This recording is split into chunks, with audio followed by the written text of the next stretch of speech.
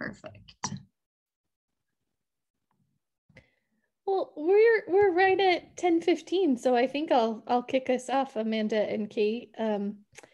Thank you everyone for coming. My name is Jess Lucero. I'm with the ETE Steering Committee and the chair of the Community Engagement Subcommittee on that larger committee. Kate Stevens and Amanda Bevington-Drungil will be facilitating the session this morning with some panel participants as well. Kate is the Associate Director of the USU Center for Community Engagement, and she oversees campus-based programs and directs the Student Sustainability Office. She led the institution in attaining the prestigious Carnegie Community Engagement classification. And prior to that role, she served with the Utah Conservation Corps, AmeriCorps Program Director for 12 years. Kate's been a part of national service movement for more than 25 years, serving as an AmeriCorps Vista leader, Peace Corps volunteer, AmeriCorps program director, and AmeriCorps supervisor. She is the founder of Common Ground Outdoor Adventure, a Cache Valley nonprofit that provides adaptive outdoor rec for people with disabilities. Kate's received local, regional, and national recognition for her work, including underrepresented populations in outdoor leadership and community engagement. She has a BA in psychology and sociology and a master's in experiential education. Amanda Bevington-Drungil leads the efforts of community engaged learning at USU. And this consists of working with faculty to develop course outcomes that focus on community engaged research or teaching that enriches students' learning, teach civic responsibility, and strengthens communities. In addition, Amanda oversees AggiePulse, which some of you might know about. It's our community engagement platform at USU, and she advises the community engaged scholars students as well. Amanda's been involved with community engagement on college campuses since she was a freshman in college. She's worked closely with alternative breaks, campus kitchen projects, and various food security initiatives for over 8 years. Amanda has her bachelor's of arts in interpersonal communication and a master of education in higher education and student development, both from Kent State University in Northeast Ohio. I'll turn the time over to you, Kate and Amanda. All right, thank you, Jess. So as Jess stated, my name is Kate Stevens, and I'm the Associate Director for the Center for Community Engagement here at USU. And today we're going to discuss best practices in community engaged learning and teaching.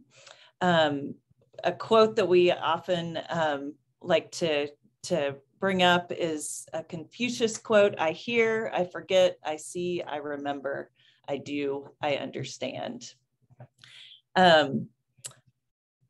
Are you controlling the slides, Amanda? Proceed.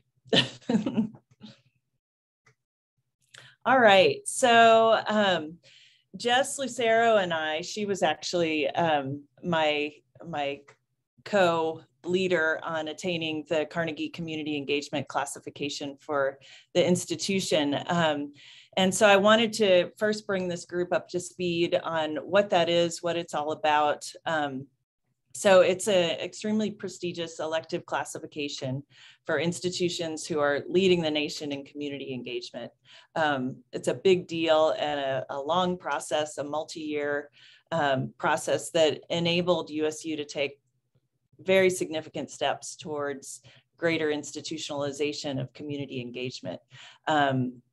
And this has a direct impact on faculty, and I'm excited to have Jess share with us more about that in a little bit. So USU received this classification in 2020, and some of the highlights in terms of the significant steps that were taken as part of this process were that community engagement language now appears in faculty role statements, in our mission interpretation, digital measures, and also university awards, so presidential awards for community engagement. In addition, departments as well as individual courses can now be designated as community engaged. And what this signifies is that they meet specific criteria for ethical, high quality engagement with the community. Click. All right. So what is community engaged learning? I think a lot of you might be familiar with service learning, which is what community engaged learning was formerly referred to as. And CEL is just a more updated term that that really captures reciprocity and working together with community partners to solve critical issues that are identified by the community. Service, when people hear service, it's often unidirectional, the university serving the community. And so through community engaged learning, we're emphasizing the partnership. So it combines academic coursework with institutional resources to address challenges facing the community. And this is done through engagement that addresses societal needs, again, identified by the community. That's something that's emphasized. Community engagement is not based solely on faculty or student interest, but rather, again, addressing those needs that the community partner identifies and the university responds to. In addition, community engaged learning involves clearly articulated learning objectives or learning outcomes that are co-created with the community partner. Community engagement is the means for achieving or accomplishing those learning outcomes. Ongoing critical reflection is a key component of community engaged learning, the what, the so what, the now what. So not simply going out and engaging with the community and applying coursework or knowledge obtained in the classroom, but then returning back to those learning outcomes and reflecting upon what was learned. And it's through reflection that student learning happens. And oftentimes critical reflection takes the place of tests or papers, those more traditional ways of demonstrating knowledge. There are clearly defined benefits for the students, for the community, and the faculty, and those are defined in the beginning. A lot of times we encourage our faculty to actually develop a scope of work alongside their community partner that outlines expectations and deliverables so that all parties involved understand what the benefits and expectations are.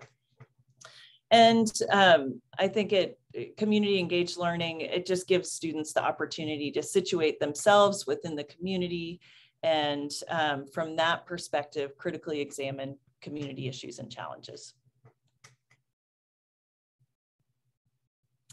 So the course components for a community engaged learning class, there's 4 main components. First of all, the partnerships are with nonprofits or public schools or a government agency. Community engaged learning courses do not partner with for-profit businesses, but they're working with partners who are working towards the public good. Assignments and projects are integrated and connected to course material and learning objectives, as I mentioned earlier. They're not tack on extra credit, but rather they're deeply integrated into the course. Again, reflection is a key component to community engaged learning, and that involves structured activity that recounts experience and learning acquired when students are engaged in the community. And then finally, assessment and tracking.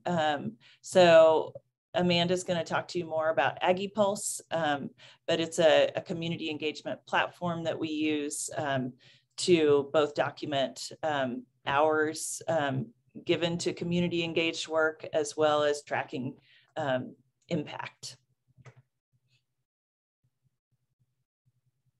All right, so I'll turn it over to Amanda and she'll talk about the designation process, AggiePulse, and then we have our panelists who will share some more.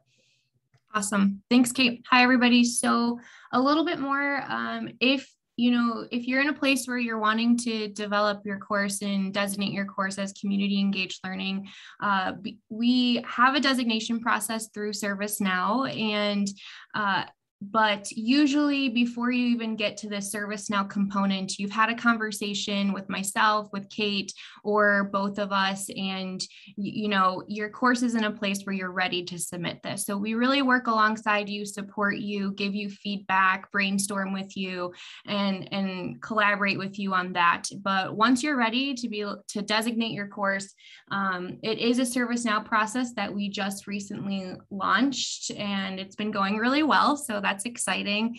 You could see a photo of what it would look like. It's a screenshot of when I pulled it up on my computer. And you simply just go to the ServiceNow form, and it has basic questions. It should only really take 5 minutes because, again, you're at a place where your course is designed and you're ready to fill this out so you understand what the answers to the questions are. So lots of auto-populated things for like your name and your information.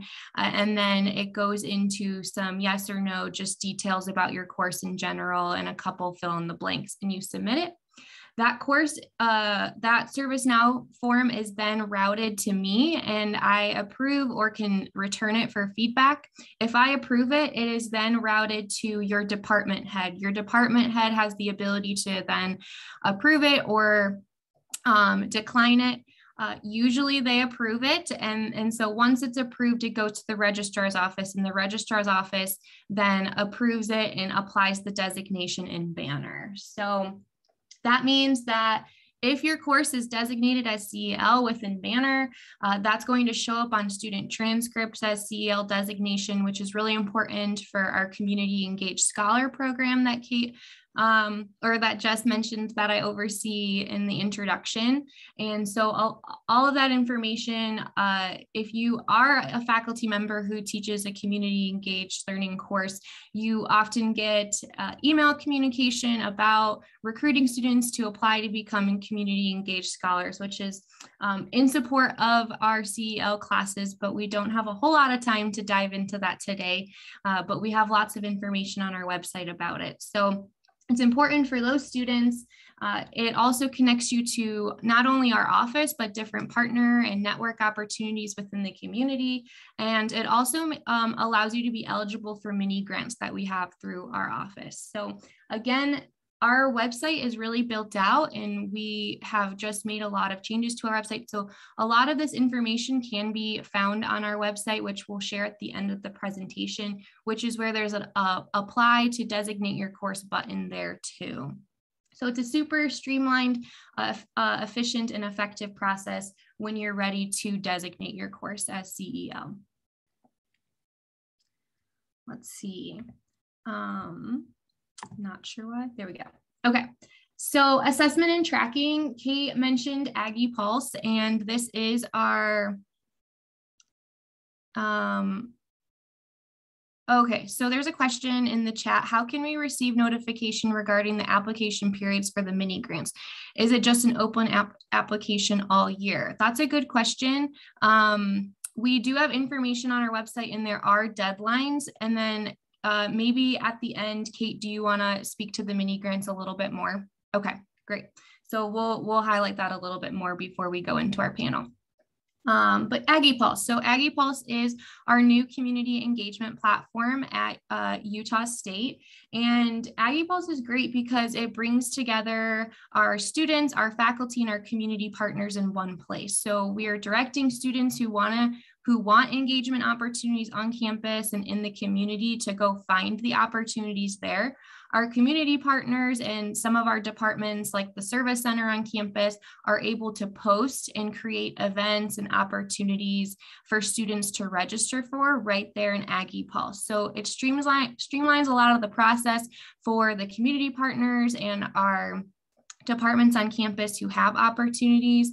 It allows students to track their hours in one place, find opportunities, connect with peers, follow causes that they're passionate about.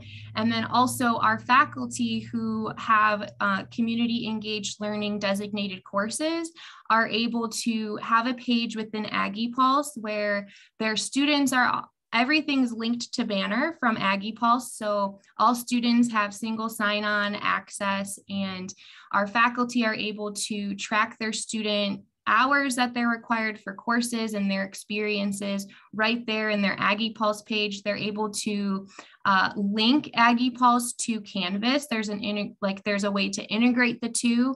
And so there's a variety of avenues to go, and it's a good way for our tracking of hours and the engagement experiences that are happening.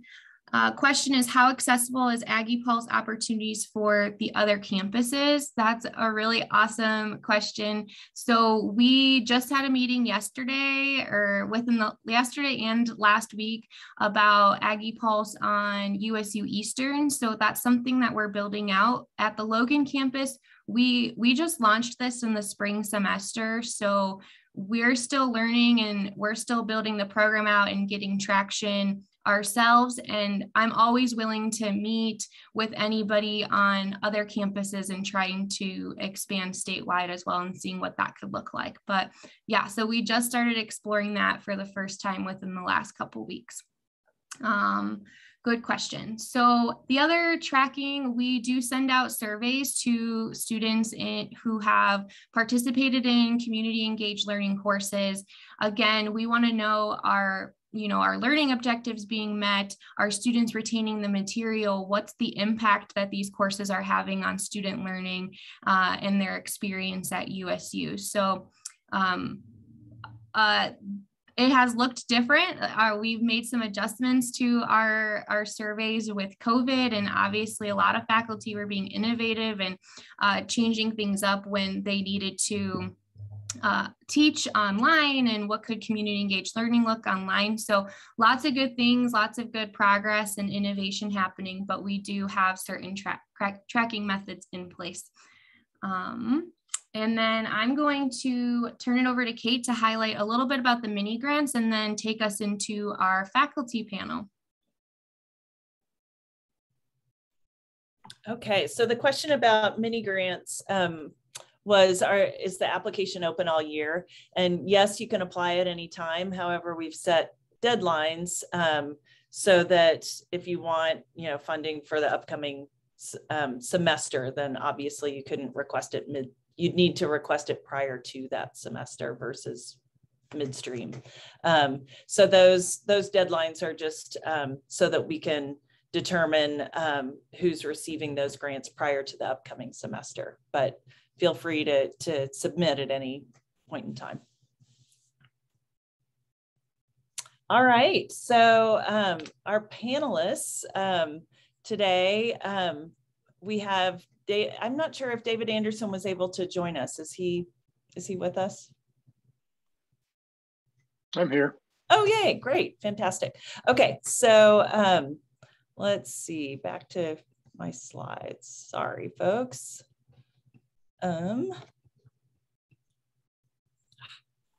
Kate, I stopped sharing so we could see like faces. Panelists, okay. If that's okay. I can't pin it. I don't think I can pin people to the top, but. No, that's great. Okay, so our panelists today, David Anderson, who is a professor in landscape architecture and environmental planning, Katie Brown, who is from the Nutrition, Dietetics, and Food Sciences Department, Brienne Litz, who's with Instructional Technology and Learning Sciences, Jess Lucero, who you met in the beginning, is social work professor, and then Sonia Manuel DuPont, who's with communicative disorders and deaf education. So yeah, I would like to turn the rest of our time over to this group, and we have some questions that we'll put out to you all to dig a little deeper and learn about how community engaged learning is applied in the classroom. So my first one is, as we stated, structured reflection is an essential element of a community engaged learning course. How do you incorporate reflection into your course?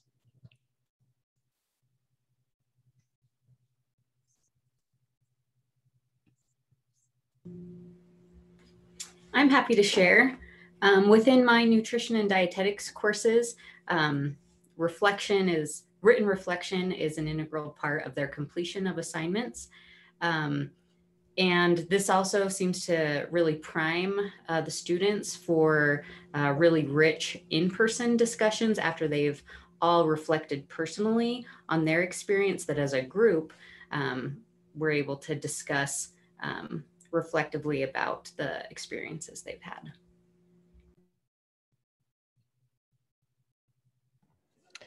I'll chime in on this one too, Kate. You know, the course that I'm thinking of is my community practice course in social work. This is with juniors in the social work program. And these juniors are taking data that they have both designed a project around in the previous semester and collecting the data and then designing community interventions in collaboration with our community partners.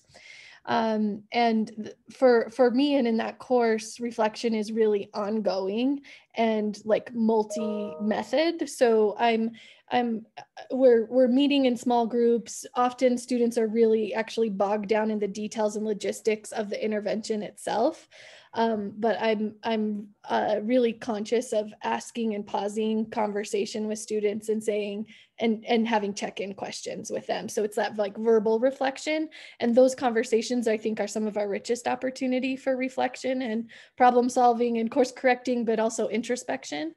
And then of course I have written reflection built in through the semester and a final larger reflective piece at the end of the semester that really asks students to take a look back at where they started at the beginning of the semester and talk about their growth as a result of the community engaged project.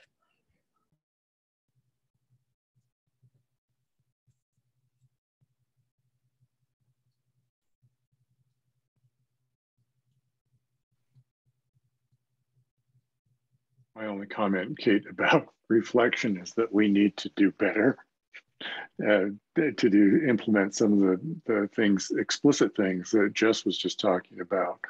Our students work in teams, and we're constantly revising and changing and modifying what we're doing with our clients and constituents, but being more direct about, you know, asking the students, what are we learning here? What are the takeaways that they can apply then, not just from a design perspective, but from their interaction with the public?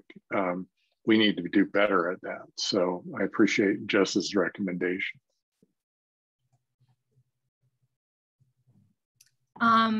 There is a kind of follow-up question for reflection in the chat, but it says, what specific types of questions do you ask to direct the kinds of reflection you get students to do? I guess I'll chime in here. So I don't have a, I mean, it's the thing I have in common with what's already been said is just like, it's happening all the time, right? And I think that for me, it can potentially feel a little bit like micromanaging for the students. And so I think it depends on like how you're structuring those conversations. So I really like this question in particular. I find that students just want a space to share, to be honest, about what's going on. And usually like, I just make space for them to kind of bring their issues and challenges to the table. So like, what's going well? What are you struggling with? So I have the privilege of, you know, working with community partners over 6, 8, 10 weeks at a time. So we are checking in at least weekly.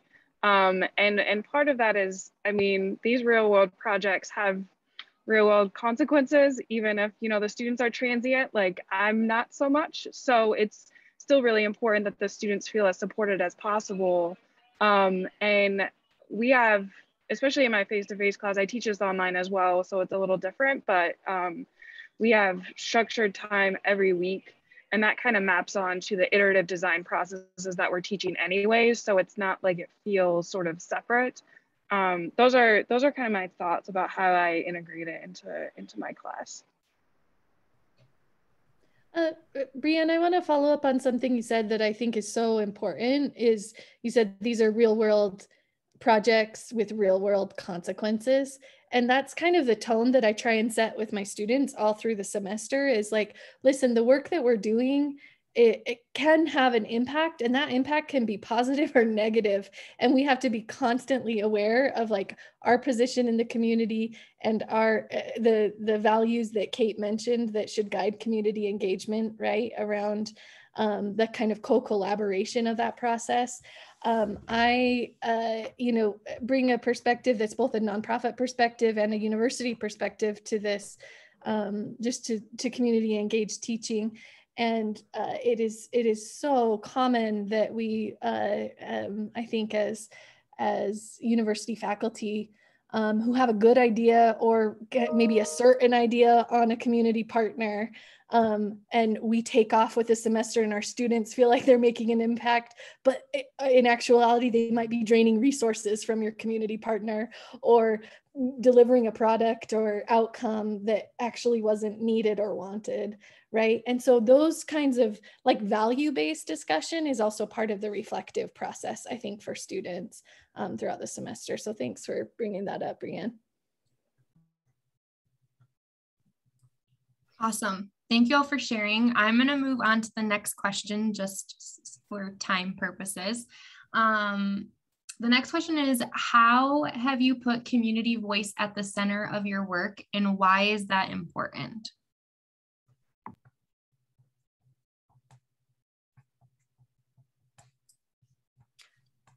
For my students who are juniors and seniors in communicative disorders, a lot of times they get so caught up in learning the technical aspects of the field that they lose sight of what they're going to actually be doing with that information.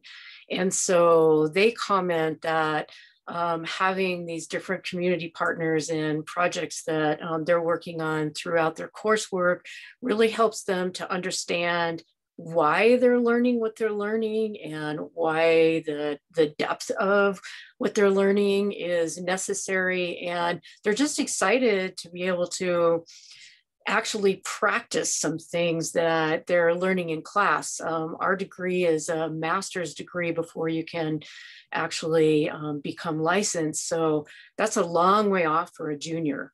And this really helps them to understand that they can have a huge impact on individuals' lives and with our community partners. So it's really enhanced just the overall delivery of the course information, in addition to giving students this opportunity to practice.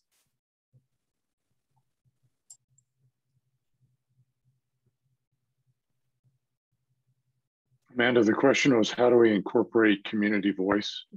Is that correct? Yeah, how is it at the center of your work, and why is that important?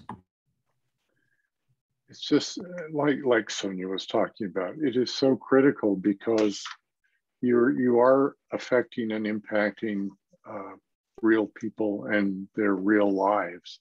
In the case of what we do in landscape architecture, obviously we're giving ideas and concepts and suggestions to communities, typically, and or nonprofits occasionally, about what they can do to change their future, to adjust the vision and perspective that they have for their community. And it's just really, really important not to kind of, sit on our proverbial ivory tower and say, you all should do these things. We have to get into the weeds and try to have some understanding and perspective about who we're serving. Understanding the audience and who the clients are is absolutely essential. One way I totally agree, David. And one way that I integrate that voice maybe in like logistically in the classroom is by, and I try to check with community partner too about like, what is their capacity for involvement too, right? Because I don't want to expect that a community partner is going to be like right alongside me every step of the way in the semester. They might need just maybe more check-ins with where we're at with a project. But I almost as often as I can, I'll have a panel or a guest lecture from our community partner, a way for students to both like directly connect with with the partner in the classroom and ask questions and maybe get like some deeper familiarity and build relationship, and also to hear firsthand from the partner what their needs are, right, and what they're hoping to address together. We have we've just finished what is over a 2-year effort with the city of Santaquin, Utah, which is in the southern end of Utah County. And we met during spring semester. We met with the client, and Zoom helps this, right? It's awesome. We met with the client at least weekly, and we were interfacing. It depends on the client if or the community partner if they're really engaged as well, but the degree to which they are, we should reciprocate or be more so. And we were able to meet with our community partners every week. They came here and spent several days with us, and we've gone there for presentation. And I'm right in the middle of doing my dossier for promotion, so please forgive me, but I wanted to read just one tiny comment. The city manager wrote us, and he said, Dave's leadership and guidance he provided to the students was invaluable and helped to ensure the end product met the community's needs today and will continue to provide a roadmap for us into the future. That's a representation that we're at least doing something right. If they're genuinely pleased to be able to say something like that, he's not just blowing smoke. And so that iterative, repeated, consistent message and interaction with the community partner is just really, really vital.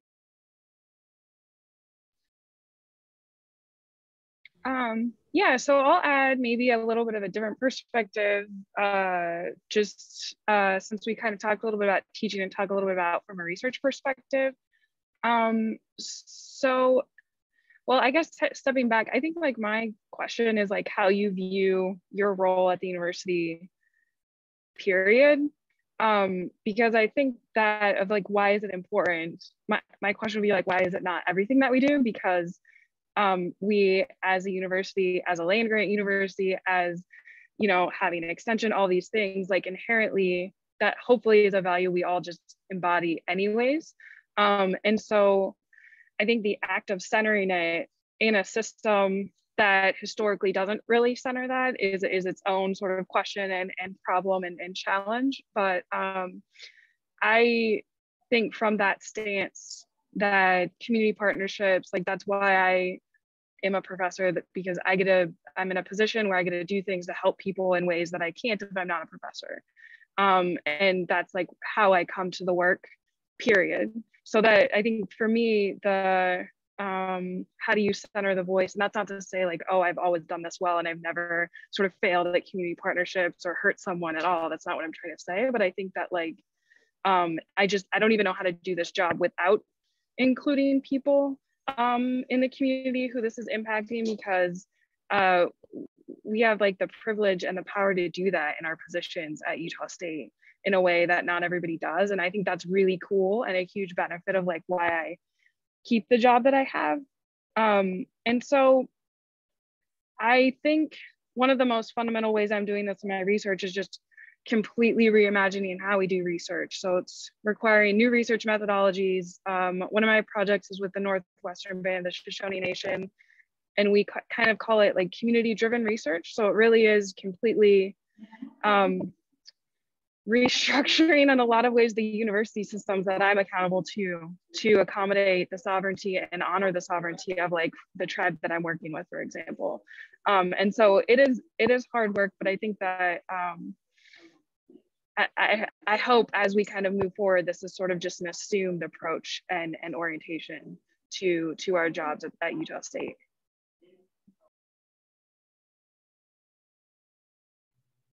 Thank you all. I'm going to move on to the next question. I'm seeing the time go by so quickly. So Jess, I'd kind of like to direct this to you. Can you talk to this group about how USU rewards community engagement in the promotion and tenure process? Yeah, I'd be happy to take that. So like Kate mentioned, when we were going through the Carnegie kind of classification self-study year, and even leading up to that, this was an area that we identified institutionally as, you know, community engagement is something that is kind of built in or baked into what USU does through many of its initiatives, centers, extension, et cetera. But it wasn't like codified. It wasn't in the 405 code. And that was an effort by a big group of people to get that language into our promotion and tenure code. So now community engagement shows up in the 405 code around teaching, research, and service. And so, you know, I just want to really highlight that, because for folks who are doing community engaged work across any component of your role statement as a faculty person, there are ways for you to demonstrate your excellence, right, in doing that work, and for that to be a rewarded piece of your like evaluative body of work.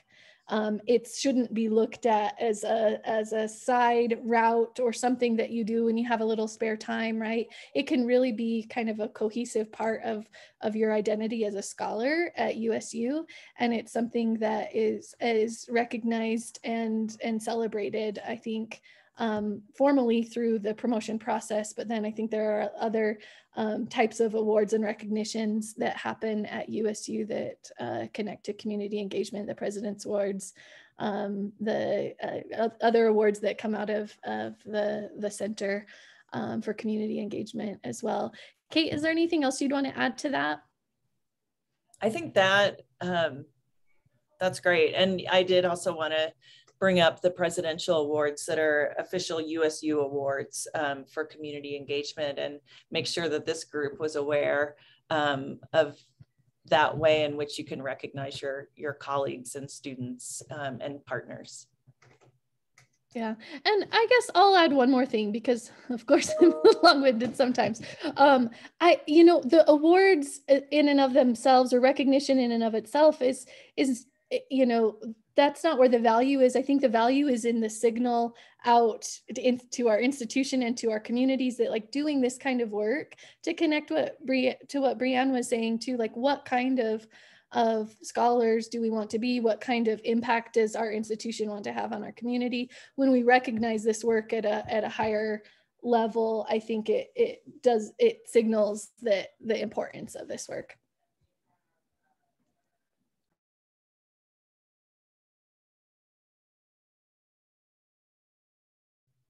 Amanda, do you want to take the next question?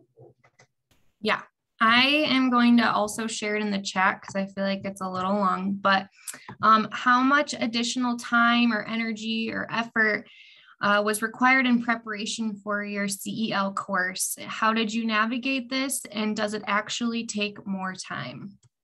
Oh, I'm going to send it in the chat. The answer to that is yes. It takes more time. Yeah. Go ahead. Oh, I was just going to respond because my flight might start boarding while we're in the middle of this question. But I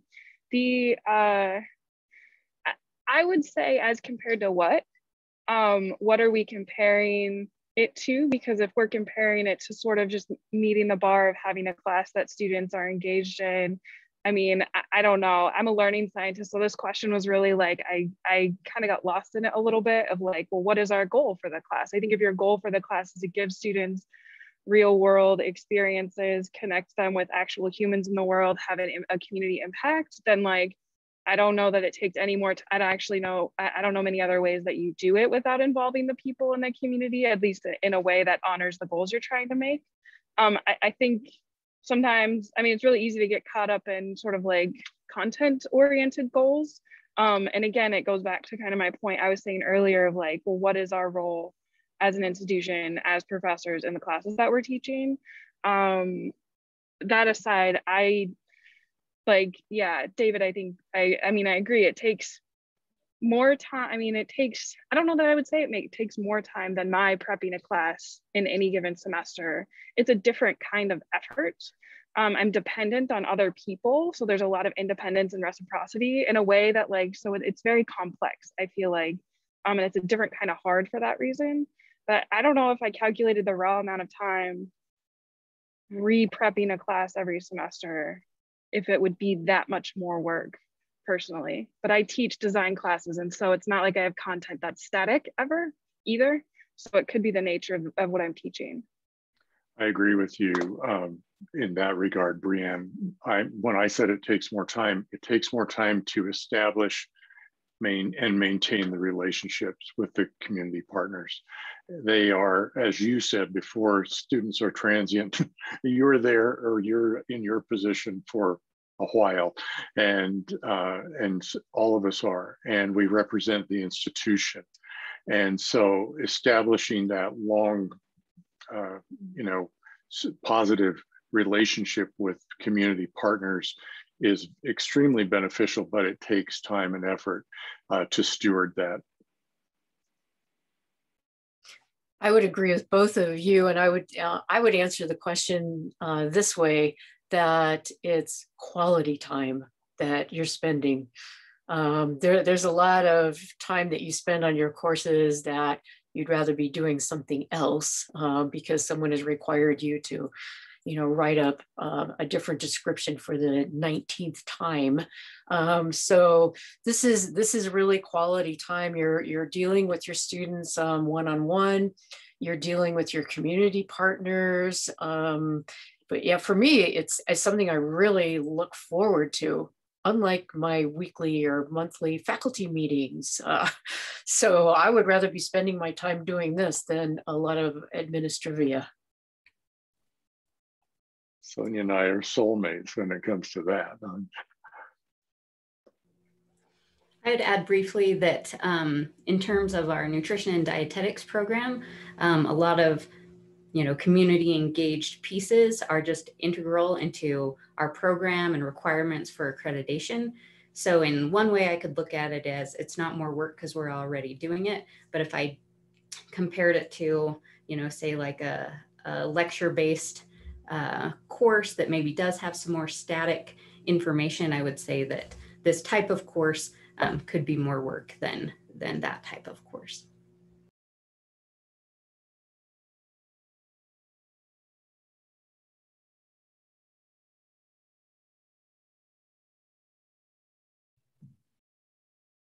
All right, I think we might have just a couple more minutes we can squeeze in here.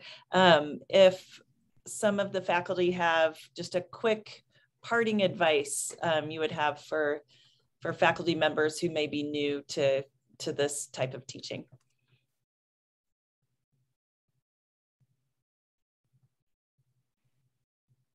Somebody had written that they were new and wondered how to begin to establish relationships. And that, again, it takes a lot of time and effort. Certainly being genuine and trying to assess and understand the needs of a particular community partner.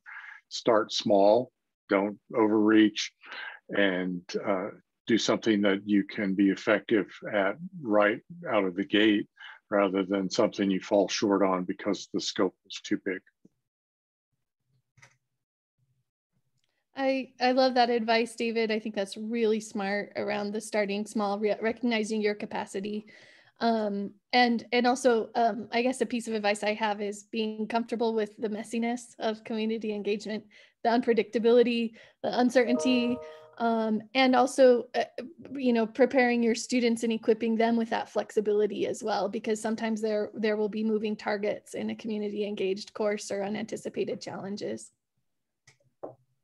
Particularly during COVID, this has been really tough. And my students have been frustrated by having to do so much on Zoom that when they would have preferred to have been in person and had more of a connection. So this past 3 semesters have been really hard to really feel like you're making a connection. So I think the last time we had a panel discussion, I said you need plans A, B, C, and D, because A, B, and C are going to fail for sure. And You need to just be ready to pivot when you have to pivot, you know, like with the pandemic coming, it's like 1 minute you're in a school, the next minute you're not, and you have to figure out a way to deal with that and to help your students understand that better too, because it's disappointing for them when they get in the middle of a project and everything changes. Our students tend to be pretty concrete, you know, they want to know what to do and how to do it, and, you know, 1, 2, 3, 4, 5. And I think it's a good life experience for them to learn that life itself is not that way. So be ready to change when you have to change.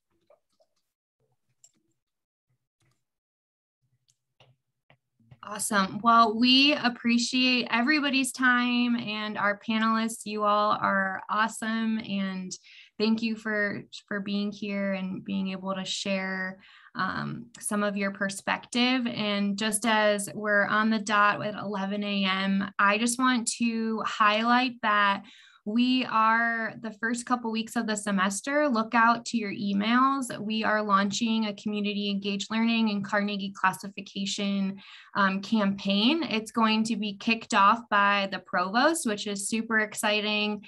And so the initial communication will come from the provost, but from that email, you'll be able to opt into the campaign, and you'll be able to follow along, learning more about community engaged learning and also Carnegie classification and how you can get involved in different resources that are available to you to learn more. So we're really excited about it, and we hope that you opt into our campaign. And thank you again to everybody for being here.